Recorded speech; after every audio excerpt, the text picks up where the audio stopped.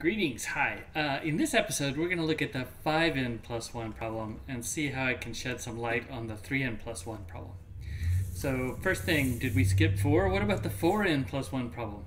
That one's not too interesting. No matter what n is, the next number is odd, so it's just going to be one odd number after another, and since odd numbers always go up, almost every number is just going to spin off into infinity. So let's focus on 3n+1 and 5n+1. We noticed before the 3n+1 sequences trend downwards, statistically speaking.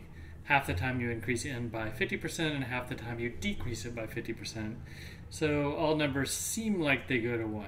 5n+1 sequences, on the other hand, trend upwards because 5 is a bigger multiplier. But nobody knows for sure if any of those numbers truly diverge to infinity. Probably they do. For this episode, though, let's focus on loops, especially circuit loops. So for 3n+1, the bottom member of a circuit loop is this, which simplifies to 3 to the x minus 2 to the x over 2 to the k minus 3 to the x. For 5n+1, the denominator is 2 to the k minus 5 to the x. And you might think the numerator simplifies to 5 to the x minus 2 to the x, but it's actually 5 to the x minus 2 to the x over 3. It's a pretty funny thing. So here's our old numerological chart for the 3n+1 circuit loops. Down the left is x, the number of up moves in the circuit, and across the top is k minus x, the number of down moves. Inside the chart, we have the denominator, and over to the left here we have the numerator, which only depends on x. So if the denominator evenly divides the numerator, we have an integer circuit loop. And in the upper left-hand corner, we have one up move and one down move, which is the 1-2-1 circuit. Just under that, we have two up moves and one down move, which is the -5 circuit. It goes -5, -7, -10, -5. And those are the only two integer circuits that we know about. How about for the 5n+1 problem?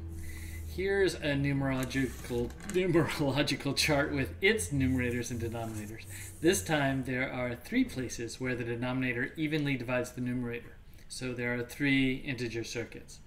The bottom member of this circuit is -1 divided by 1 or -1. So -1 times 5 plus 1 divided by 2 is -2.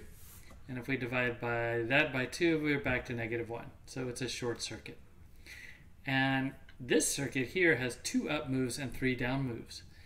And its bottom member is 7 divided by 7, or 1. So the circuit is 1, 3, 8, 4, 2, 1. You can see 5n+1 circuit loop for the number 1 is a lot longer than the 3n+1s. It also shows that the circuit loop for 1 doesn't have to be in the upper left-hand corner like it was in the 3n+1 chart. And by the way, for 3n+1, we previously proved that the denominator could never equal the numerator unless x equals 1. And that was an easy proof involving evens and odds. But this proof doesn't carry over to the 5n+1 problem. On the other hand, now that we've found a case where the denominator equals the numerator, so that the bottom member of the circuit is 1, well, we can be sure it'll never happen again anywhere in this chart. That's because 1 can't be the bottom member of 2 different circuits. If you start with 1 and apply our deterministic rules, only one thing's going to happen.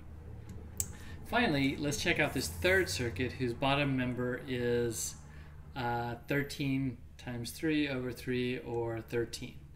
That's 3 moves up and 4 moves down, and we're back to 13. This is definitely the craziest circuit loop we've seen so far.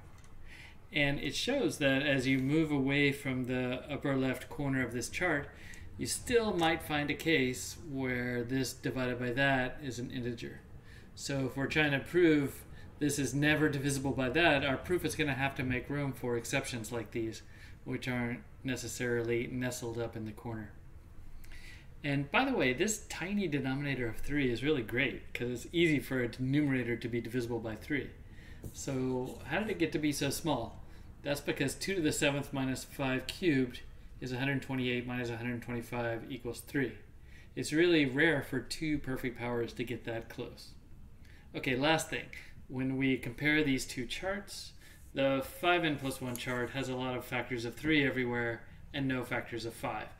And that's natural, because 2 to the k minus 5 to the x isn't divisible by 3, because 2 to the k, sorry, 2 to the k minus 5 to the x isn't divisible by 5, because 2 to the k isn't divisible by 5. Whereas in the 3n+1 chart, we got a lot of 5s but no 3s for the opposite reason. Okay, to sum up, 5n+1 is a little bit different from 3n+1, but in terms of divisibility and loops, it's good to think about both problems at the same time and avoid getting trapped into thinking that loops have to go only a certain way or have a certain property. Okay, see you next time.